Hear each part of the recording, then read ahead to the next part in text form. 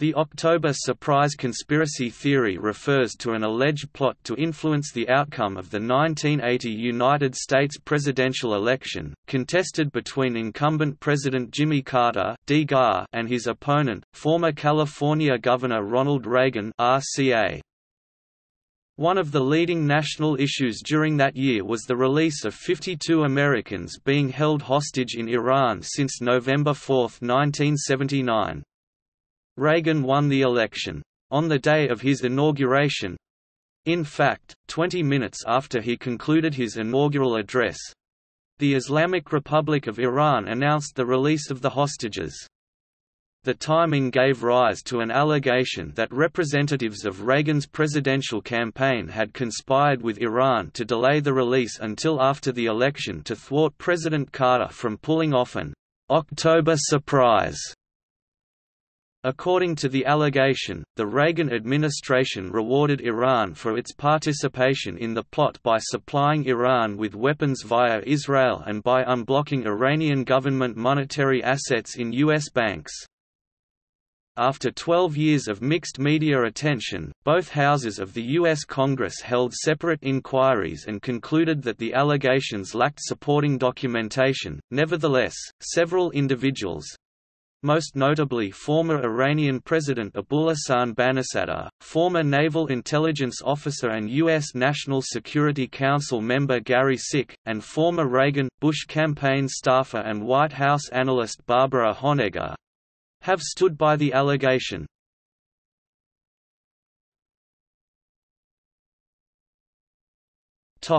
Background. In November 1979, a number of U.S. hostages were captured in Iran during the Iranian Revolution. The Iran hostage crisis continued into 1980, and as the November 1980 presidential election approached, there were concerns in the Republican Party camp that a resolution of the crisis could constitute an October surprise, which might give incumbent Jimmy Carter enough of an electoral boost to be re-elected. Carter's rescue attempt was first written about in a Jack Anderson article in The Washington Post in the autumn of 1980. After the release of the hostages on 20 January 1981, mere minutes after Republican challenger Ronald Reagan's inauguration, some charged that the Reagan campaign had made a secret deal with the Iranian government whereby the Iranians would hold the hostages until after Reagan was elected and inaugurated. The issue of an October surprise was brought up during an investigation by a House of Representatives subcommittee into how the 1980 Reagan campaign obtained debate briefing materials of then-President Carter. During the investigation, aka Debategate, the Subcommittee on Human Resources of the House Post Office and Civil Service Committee obtained access to Reagan campaign documents and discovered numerous instances of documents and memorandum referencing a monitoring effort for any such October surprise. The subcommittee, chaired by former U.S. Rep. Donald Alboster issued a comprehensive report 17 May 1984, describing each type of information that was detected and its possible source. There is a section in the report dedicated to the October surprise issue.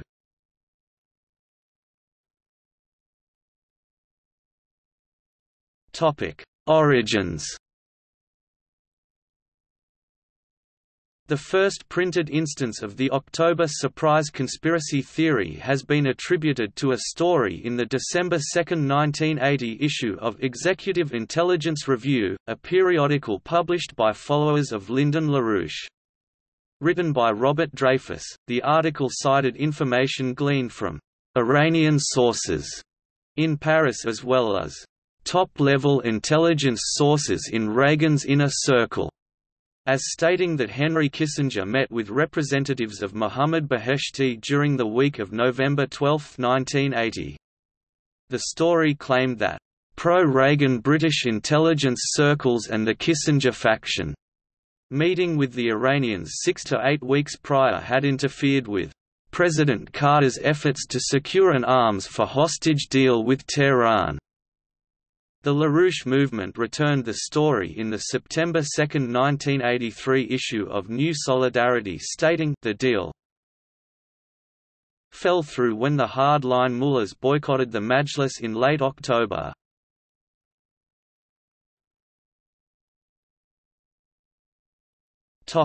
Chronology.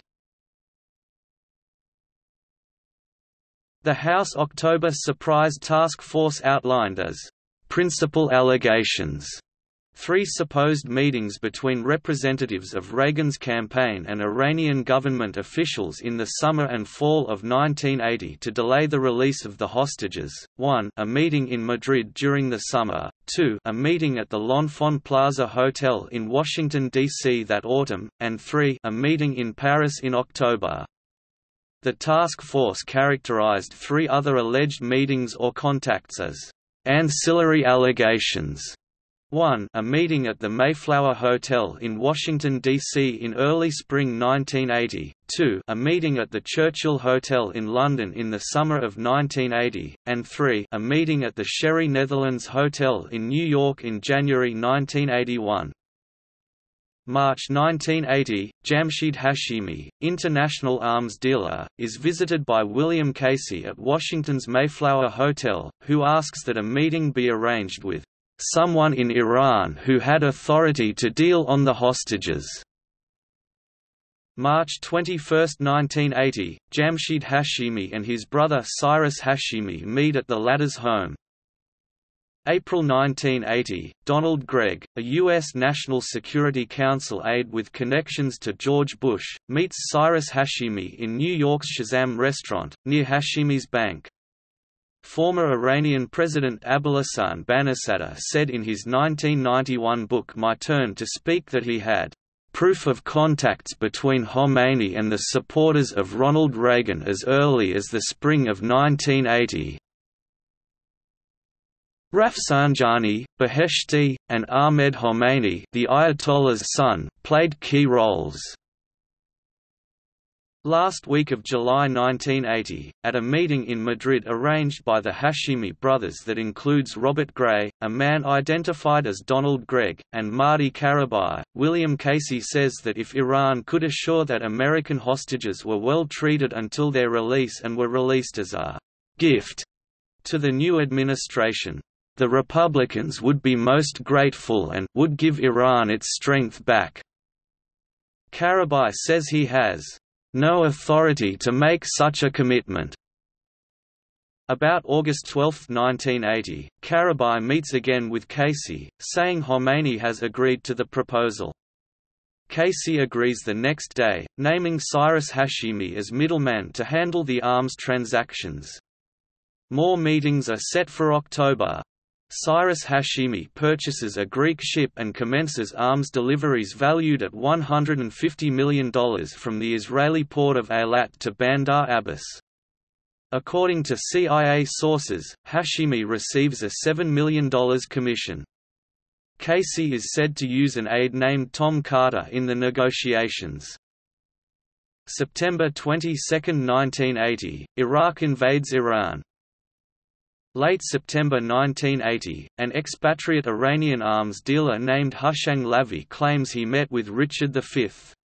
Allen, the Reagan campaign's national security expert, Robert Bud McFarlane, and Lawrence Silberman, and discussed the possible exchange of F-4 parts for American hostages, but Lavi says they asserted they were already in touch with the Iranians themselves. Silberman, Allen, and McFarlane deny they met with Lavi, but reporter Robert Parry obtained a copy of Lavi's 1980 calendar after Lavi's death, which corroborated the Iranians' account. October 15–20, meetings are held in Paris between emissaries of the Reagan-Bush campaign, with Mr. William Casey as key participant, and high-level Iranian and Israeli representatives. October 21, Iran, for reasons not explained, abruptly shifts its position in secret negotiations with the Carter administration and disclaims further interest in receiving military equipment. October 21 to 23, Israel secretly ships F-4 fighter aircraft tires to Iran, in violation of the U.S. arms embargo, and Iran disperses the hostages to different locations. January 20, 1981, hostages are formally released into United States custody after spending 444 days in captivity.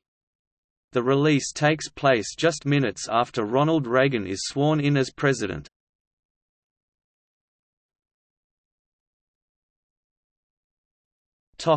Investigations.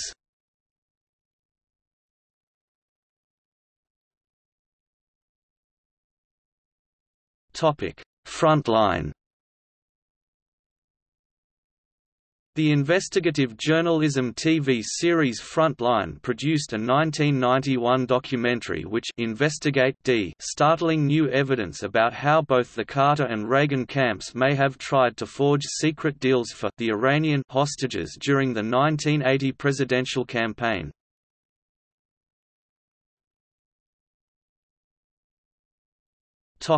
Gary Sick.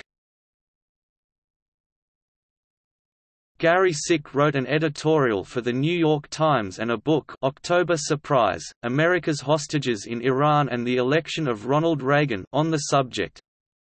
Sick's credibility was boosted by the fact that he was a retired naval captain, served on Ford's, Carter's, and Reagan's National Security Council, and held high positions with many prominent organizations. Moreover, he had authored a book recently on U.S.-Iran relations, All Fall Down.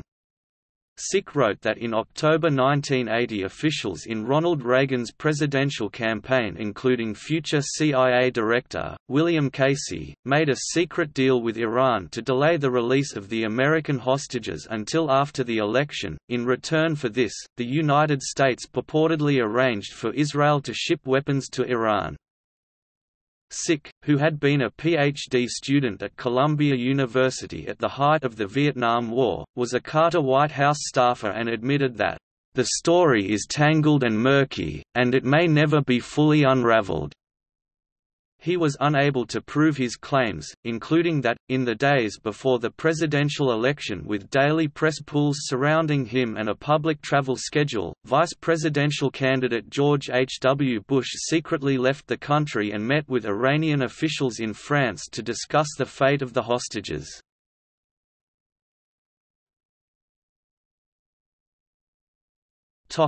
Senate investigation. The U.S. Senate's 1992 report concluded that, by any standard, the credible evidence now known falls far short of supporting the allegation of an agreement between the Reagan campaign and Iran to delay the release of the hostages.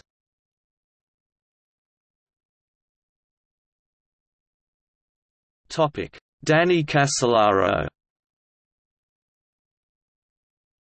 In 1991, freelance writer Danny Casolaro, among others, claimed to be almost ready to expose the alleged October surprise conspiracy, when he suddenly died a violent death in a hotel bathtub in Martinsburg, WVA, raising suspicions. He appeared to be traveling on leads for his investigation into the Inslaw affair. His death was ruled a suicide.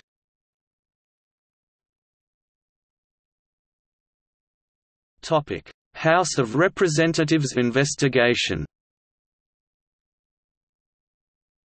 The House of Representatives' 1993 report concluded, "There is no credible evidence supporting any attempt by the Reagan presidential campaign or persons associated with the campaign to delay the release of the American hostages in Iran."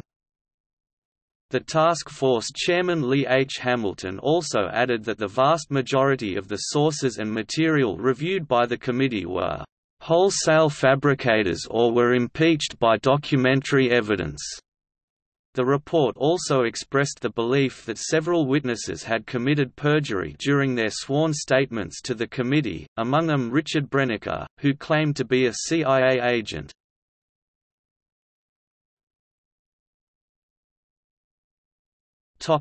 The Village Voice. Retired CIA analyst and counterintelligence officer Frank Snepp of The Village Voice compiled several investigations of Sick's allegations in 1992. Snepp alleged that Sick had only interviewed half of the sources used in his book, and supposedly relied on hearsay from unreliable sources for large amounts of critical material. Snepp also discovered that in 1989, Sick had sold the rights to his book to Oliver Stone. After going through evidence presented by Richard Brenneker, Snepp asserted that Brenneker's credit card receipts showed him to be in Portland, Oregon, during the time he claimed to be in Paris observing the secret meeting.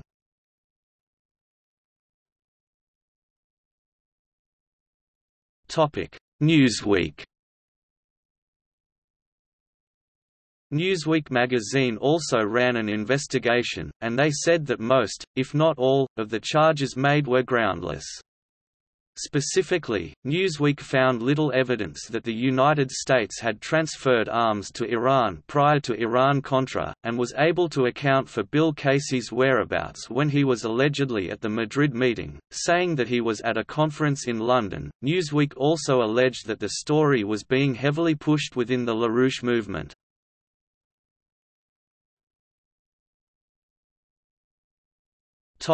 The New Republic.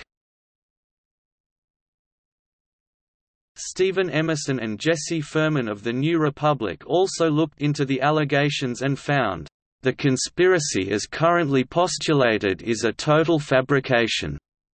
They were unable to verify any of the evidence presented by Sick and supporters, finding them to be inconsistent and contradictory in nature.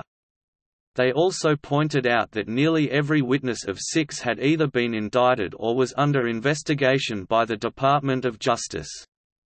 Like the Newsweek investigation, they had also debunked the claims of Reagan election campaign officials being in Paris during the timeframe that Sick specified, contradicting Sick's sources. An investigation by Fairness and Accuracy in Reporting found that Emerson's evidence was incorrect, noting, "Ironically, in media circles, it is Steve Emerson's dismissal of the October surprise that turned out to be enduring, even though much of his evidence turned out to be wrong." Mark Ames noted that the article relied on invented evidence later exposed as fake and disowned even by Emerson.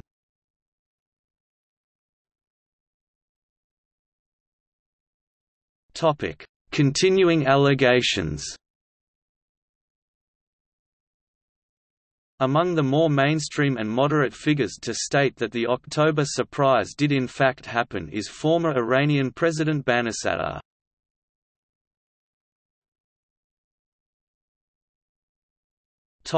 Former Iranian President Banisadr.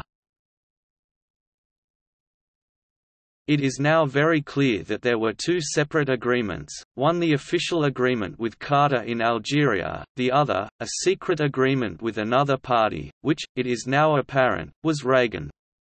They made a deal with Reagan that the hostages should not be released until after Reagan became president. So, then in return, Reagan would give them arms. We have published documents which show that U.S. arms were shipped, via Israel, in March, about 2 months after Reagan became president.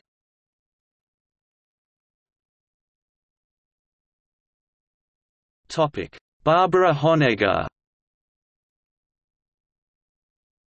Barbara Honegger was a 1980 Reagan-Bush campaign staffer and later a Reagan White House policy analyst. Since 1995, she's been senior military affairs journalist at the Naval Postgraduate School.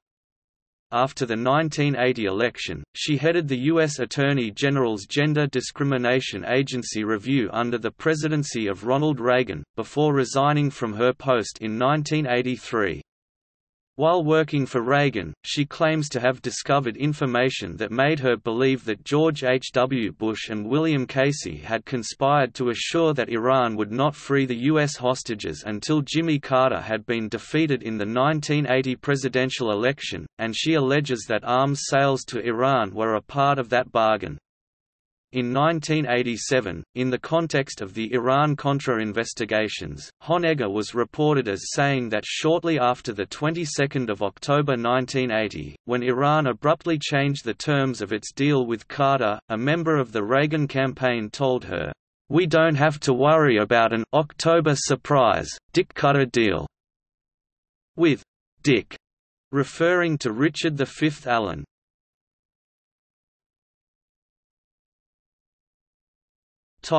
Kevin Phillips. Political historian Kevin Phillips has been a proponent of the idea. In his book American Dynasty, although Phillips concedes that many of the specific allegations were proven false, he also argues that in his opinion, Reagan campaign officials probably were involved in a scheme akin to the specific scheme alleged by Sick.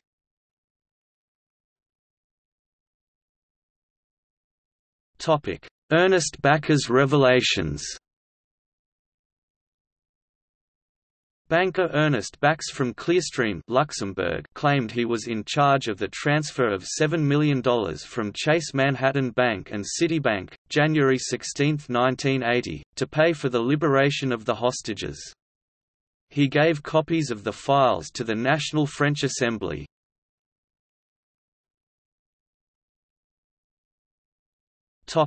Robert Kane Pappas. In his 2004 documentary Orwell Rolls in His Grave, Robert Kane Pappas presents evidence that representatives from the Ronald Reagan campaign met with representatives from Iran to ensure that the hostages would not be released until after the election.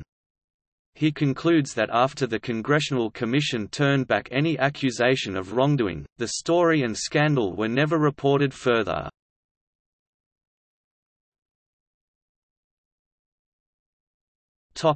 Duane, Dewey, Clarridge. In his final interview, former CIA operations officer and Iran-Contra figure Duane Clarridge claimed that the October surprise had occurred as depicted in George Cave's novel, October 1980.